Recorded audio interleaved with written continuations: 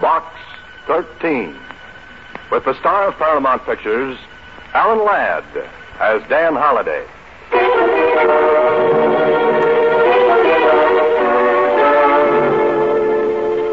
Box 13. Box 13. Box 13. Box. The body lay like a squashed melon at the foot of the cliff. Period. Period is right. Well, what happens now, Holliday? The inspector wonders how. The inspector wonders. Oh, no, it's Holliday who wonders. I wonder how. I wonder why. I wonder what. I wonder where you've been, Suzie. But, Mr. Holliday, I've only been gone 10 minutes. Went down to Star Times after the mail. Oh, so you did. What's new in Box 13? Box 13, starring Alan Ladd as Dan Holliday.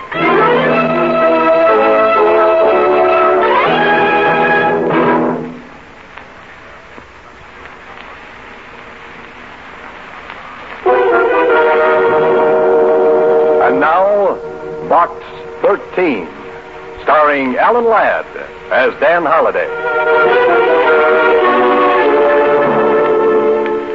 Well, this is quite a letter. Your ad, Adventure Wanted, will go any place, do anything, reads like a challenge. If it is, I dare you to go to Bay City Pier tonight and do what you will be told when you board the Ruthie J. The Ruthie J. Mr. Holliday. What's the matter, Suzie? You wouldn't go on a boat, would you? Oh, why not? As a kid, I was a Sea Scout. Haven't been on a boat since, and I love them. But, Mr. Holliday, what if when you got on that boat you were shanghaied? Suzie, the word is shanghaied. Oh, shanghaied, what's the diff? Suppose some smuggler hits you over the head with a sloop or something, and... A sloop? Oh, Suzie. Yes, a sloop. And then they sail off and dump you on the beach at Timbuktu. They couldn't sail off and dump me on the beach at Timbuktu. Why not? Timbuktu happens to be in the middle of the Sahara Desert. Oh. Yes, oh. And please tie an anchor to that imagination of yours. Okay, Mr. Holliday. But if you wind up on the other side of the world, please don't write me a letter about your voyage. No? No. Just reading about the ocean makes me seasick.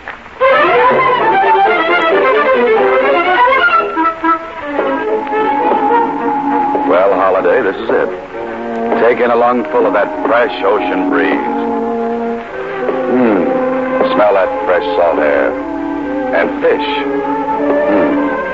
Not so fresh. Well, the letter said I was to board the Ruthie J. I wonder where she'll be. I wonder what she'll be.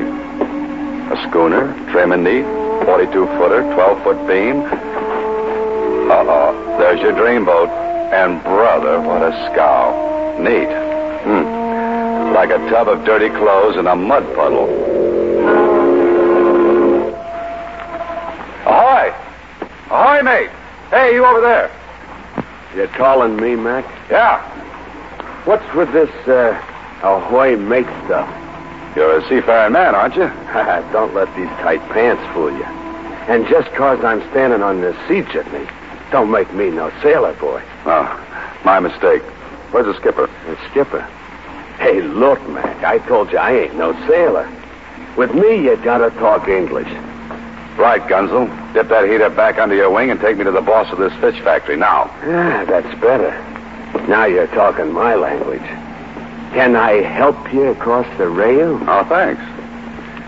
Say, is your name, Holliday?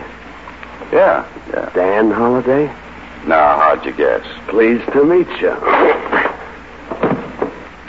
Sweet dreams, Holliday. I hope you enjoy the boat ride.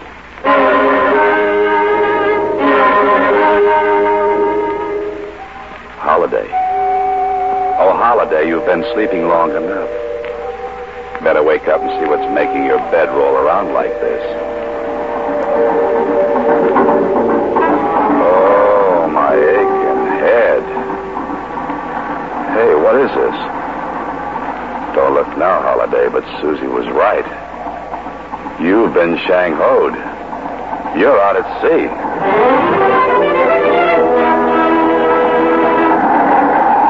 Well, and a pretty girl aboard. Hello, Mr. Holiday. I see you're up and around. Yeah, I'm up and my head's going around. Bit of a blow, eh, Mr. Holiday? You mean the one on my skull or the one outside? Oh, I'm sorry about that sapping you took. Sometimes Manny leans a little heavy with that blackjack of his. If he'd have leaned any heavier, he'd have driven me right through the deck. Was it you who answered my ad for adventure? Does that surprise you? I wouldn't have associated such a violent reception with a lady. You've embarked upon a real adventure. Well, suppose I decide to sit this one out. You could go ashore. Now, which direction is ashore? Immediately astern. Oh, thanks. About 15 miles. Oh, well, in that case, I think I'll stay. Good. I didn't want you to decline my invitation. Which explains Manny and his blackjack as a reception committee. Oh? Well, since you're in back of this, just who are you?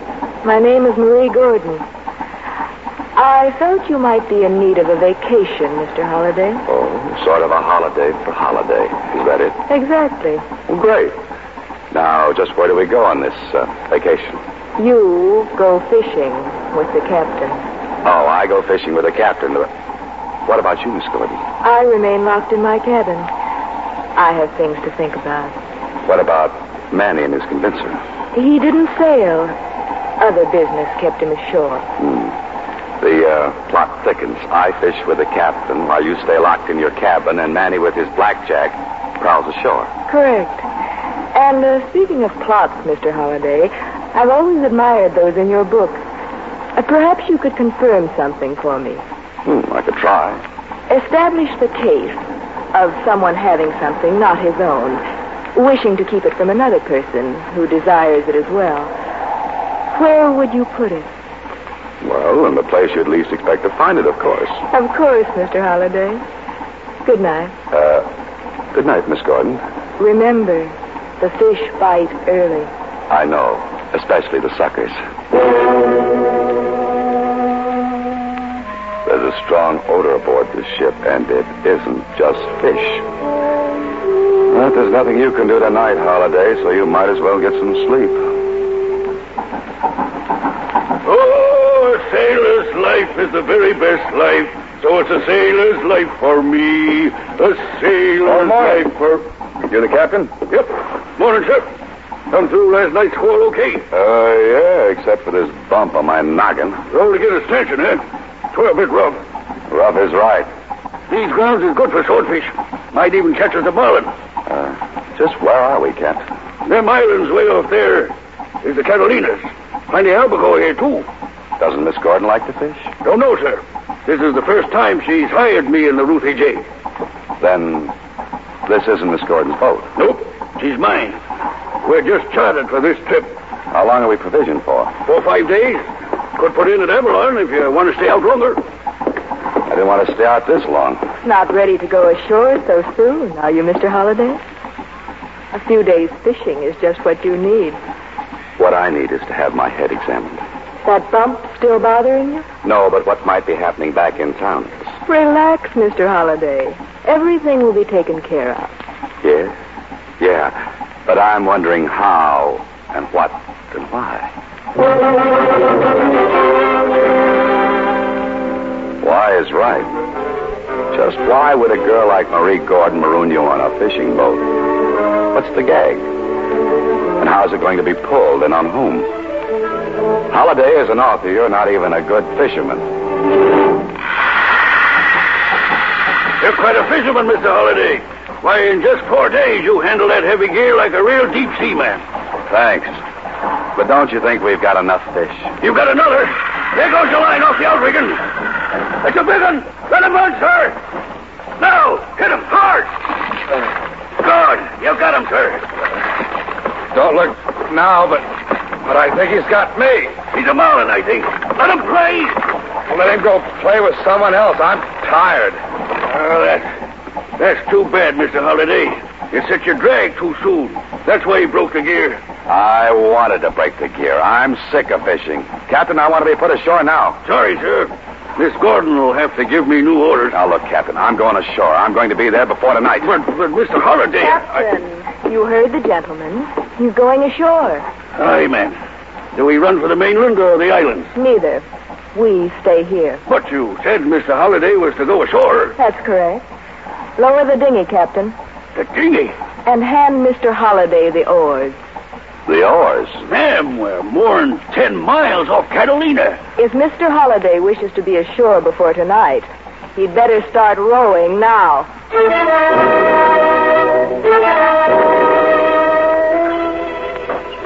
Oh, you beautiful Box 13. If it hadn't have been for you, I wouldn't be out in the middle of the Pacific Ocean in a rowboat. You better rest on your oars a minute, Holliday. Because the wind is coming up, the bump on your head is swelling, the ache in your back is growing, and the blisters on your hands are spreading. When Suzie mentioned the beach at Timbuktu, she knew what she was talking about. There's no ocean there.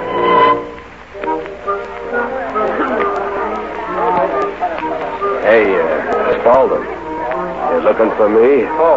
Oh, there you are, Manny. Yes, I've been looking for you. Now, what does the great Edward B. Spaulding want with Quiet. Quiet, will you? You should know better than to mention me by name. Get in that boat. None of your penthouse type clientele would be in a joint like this. Have a seat, Spaulding. I tell you, that doesn't matter. I just shouldn't be seen even talking. In that case, hit the road. I gotta keep my rep, too. Meaning what? I'm a nice, honest hood. And even though you act and look like the owner of Tiffany, to me, you're just a fence. Where's your boss? Marie. She's out fishing. Fishing? She couldn't be. Look, pretty boy. If her and this Holiday want to go on a fishing trip, it's their business, see? It's my business to get what I've paid for. The last shipment's overdue. Now, where is it? You're sounding kind of tough for you.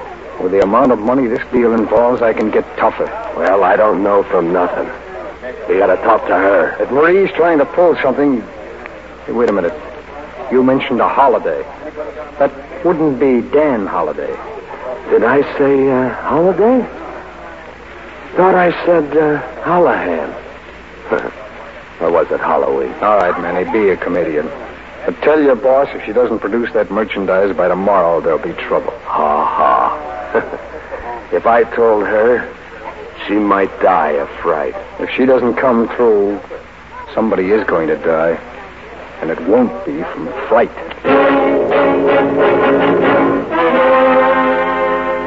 Well, Holiday, you finally made it. You were towed into Catalina, hocked your watch for a ticket, and flew right back to town. If this is adventure, you'd better stick with the more dangerous sports like croquet or something. Suzie. Oh, I forgot about Suzie. She'll wonder what's happened. I'm 4 days late for lunch. She's not here. I guess she got hungry. She's not here, Holiday, but I am. Yeah, who are you? Get in that office. All right.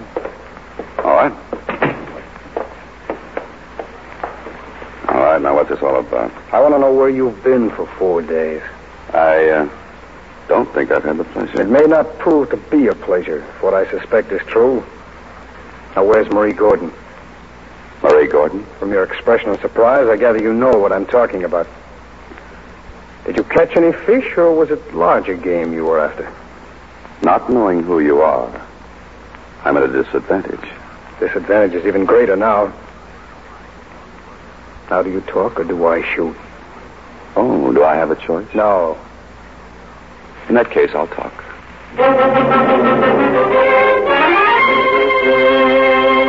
You are listening to Box 13, starring Alan Ladd as Dan Holiday.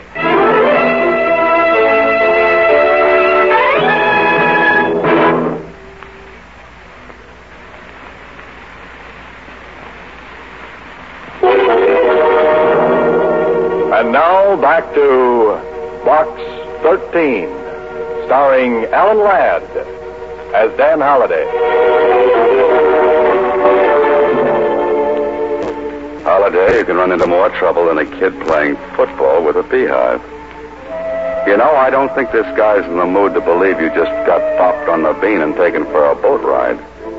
He thinks you're in on the deal. Yeah, but what's the deal? Come on, Holliday, talk. Oh, I'd love to, but what do we talk about? About 5 minutes. And if by then you haven't told me where you and Marie have been instead of fishing, I'm going to pull this trigger. Now, believe me, I caught 5 tuna, 10 albacore, 4 swordfish, and a pair of blistered hands. And that's no fish story. Hey, where you going? Over here to turn up your radio.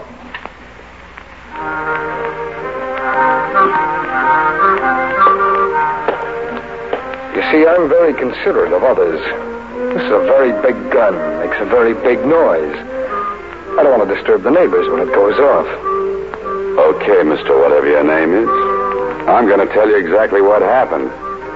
And if you don't believe me, you can start shooting. You sound very brave, Holliday. And I act very dumb. Now, I know it was stupid of me to accept a blind invitation to visit a boat named the Ruthie J. Because when I got there, a tough character in tight pants used my head for a dinner gong. Somebody slugged you? Yeah. And I've got the bump to prove it. This character's name wouldn't begin with the letter M. As far as I'm concerned, it ended with A-N-N-Y. So it was Manny. Now, go on.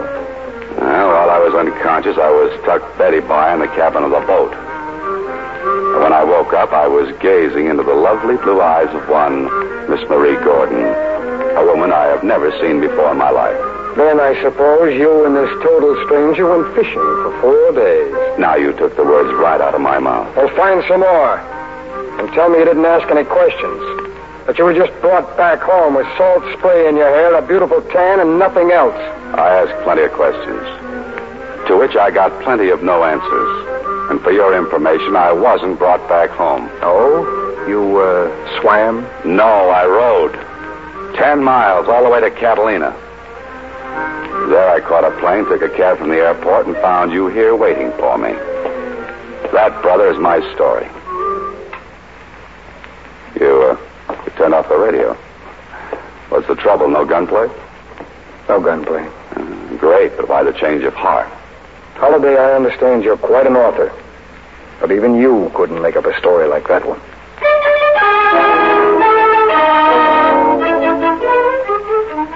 So Holliday got rid of the mysterious man with a gun. Hey, but what about Suzie? She's not here. She's not at home. The Star Times. They'll know what happened to her. Well, if it isn't Dan Holliday. Have a nice vacation? Oh, wonderful, Jonesy. Hey, have you seen Suzie? Not since the other morning. She came in with a wire, telling her to take a few days vacation. Hey, who told her to take a vacation? Well, you did, of course. Don't you remember? Jonesy, sometimes my left hand just doesn't know what my right hand is writing. Where'd she go? She didn't say. She came in with a man wearing tight pants. She looked for the mail. There wasn't any, and they went away. Man with the tight pants. Manny, I'll see you later. No, wait. All this mail came while you've been gone. And a box, too. The box? What could this be? Maybe candy. Oh, nobody loves me that much. Wait. What? You hear something tick in that box right now?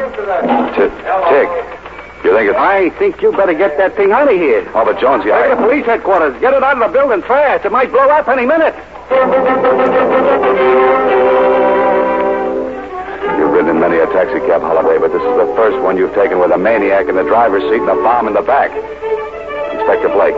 That's my man. You say this thing ticked? Yeah, it sounds like a clock in there. Come on, hurry.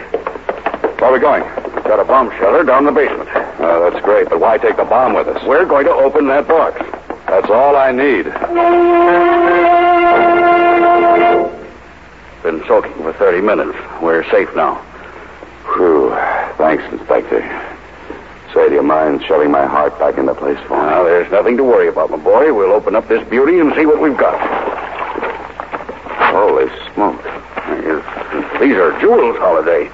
Now, what made you think this was a time bomb?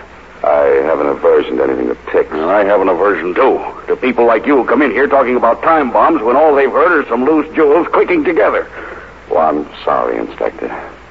Well, I think I'll beat it. Just let me wrap up those stones. Oh, no, you don't. No, you don't. Those jewels stay here until you can prove ownership. Now, where'd you get them? To whom do they belong? Give me about 30 minutes, Inspector, and I think I'll be able to answer you.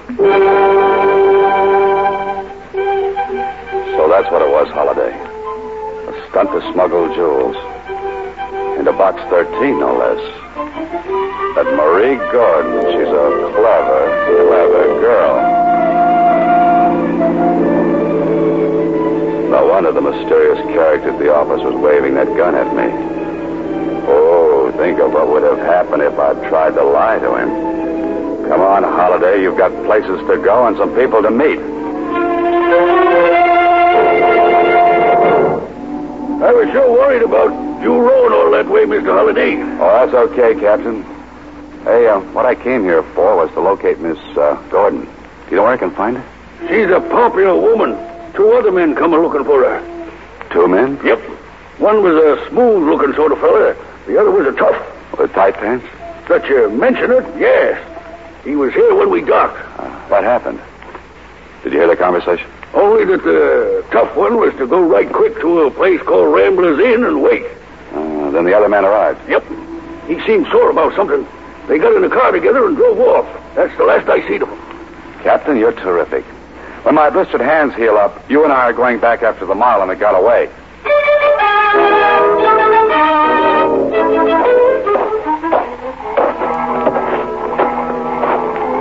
All right, Matt. Where do you think you're going? Well, if it ain't Mr. Holliday again. Only this time, I don't think you were invited. Yeah, that's right. And this time you're the one who's going Betty by. Pleasant dreams, Mammy. Here. Just in case you get restless in your sleep, let me tie you in bed with this baling wire. I didn't have time to ask you in which cabin there were, Manny. But those angry voices I hear down the line, I don't think they would be coming from honeymooners. Free for the last time. Where are those jewels? Don't threaten me, Spaulding. Manny's right outside. One call from me and he'd be all over you like a rug. I gave you the money to pay off the smugglers. I want the jewels. At first, the boys didn't want to turn over the stuff. When they finally did, I thought they might try to get it back. So you went off on a fishing trip with a man named Holliday. Why? Certainly. And for a good reason. Holliday has the jewelry. What? How did he get into this? You know about his ad in the Star Times? What about it? Well, I thought we might have trouble with the boys. I had to think of a place to put it where they wouldn't expect to find it. So? I sent it to Box 13. Where are you going? Pay another visit to Dan Holliday. Don't bother. What? I'm here. Holliday? Manny! Manny! I'm afraid Manny won't hear you. What? He's taking his nap. And you look sleepy, too. Say, Manny's blackjack works fine. Your friend Spaulding is sleeping like an infant. Now, what? Now, what's this about my having that smuggled jewelry? You, could share in it with me.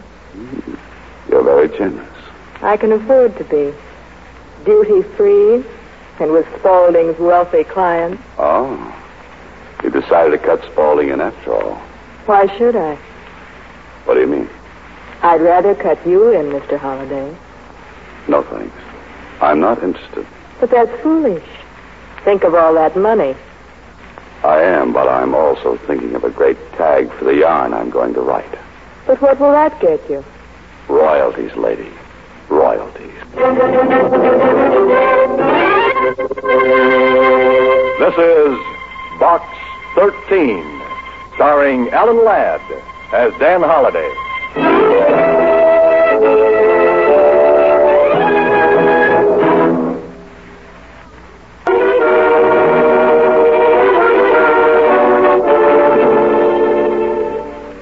Well, Holliday, prepare yourself for and I told you so from Suzie when she comes in.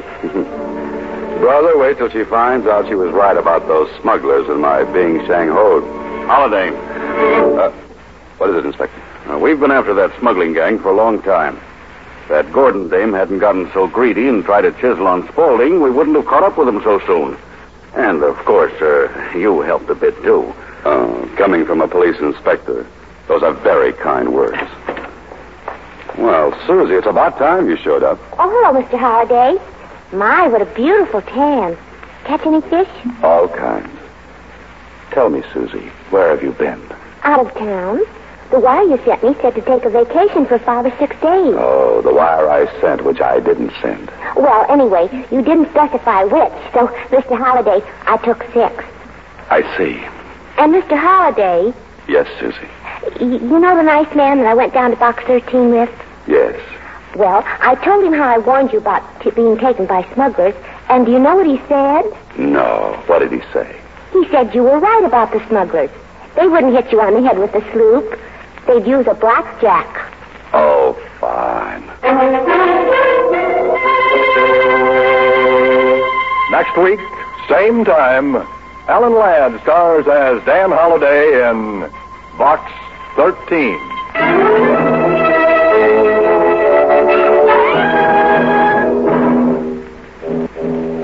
Alan Ladd appears through the courtesy of Paramount Pictures and may currently be seen in Wild Harvest.